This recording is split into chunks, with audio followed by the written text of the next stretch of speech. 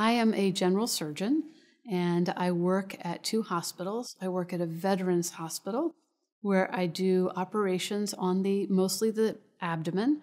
I operate on the intestines mainly, and sometimes on the abdominal wall. And I operate through little tiny incisions. They're about the size of my pinky and sometimes the size of my thumb, but very small incisions. And what we do is we put straws through those incisions that have valves on them, and then we stick instruments in and a camera in, and we can see very well what we're doing.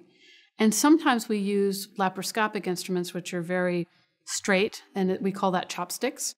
And then we also have a robot that we can hook up and attach through those straws, and that one has wristed instruments, so we can do much more, and it has a 3D camera, so we can see much better. So I really prefer robotic surgery, which is what I've started doing at the Veterans Hospital. And then I also operate at the Children's Hospital. And at the Children's Hospital, I do the laparoscopic, the chopstick surgery on kids. And I also do endoscopy on kids, where I take a camera and I look down the mouth into the stomach to look at the stomach and see how it's doing.